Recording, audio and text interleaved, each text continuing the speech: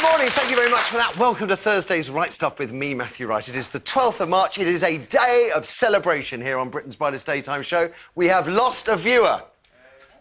Yeah, no, losing viewers is not normally something that gives me much pleasure, but in this particular instance, I think you'll understand my jubilation. Yesterday we had a lovely lady called Sally from West Sussex on the phone saying the Muslim protesters at that army homecoming parade should go back to where they came from, which I explained, I think quite politely, was a racist comment, because if you're born in this country, you're as British as the next person. I doubt, in fact, there's a purebred English person untainted by Roman, Danish, French or German blood anywhere in this fine, free country of ours.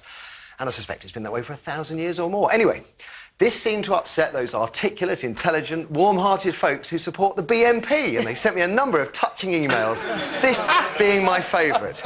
Good day. I will no longer be viewing Wright's TV programme, The Right Stuff, as I'm sick of him terminating viewers' phone calls who support racist opinions. Thank God there are still people left in this godforsaken country who believe in our white C of E heritage and culture and who are sick of weasels like Wright snubbing their opinions. What a fascinating email, eh? I mean, wow. So I'm just supposed to let people spout racist opinions? I don't know. I think Ofcom would probably have something to say about that. And as for C of E heritage, I mean, what were we doing before Henry VIII, or does the BNP not go back that far?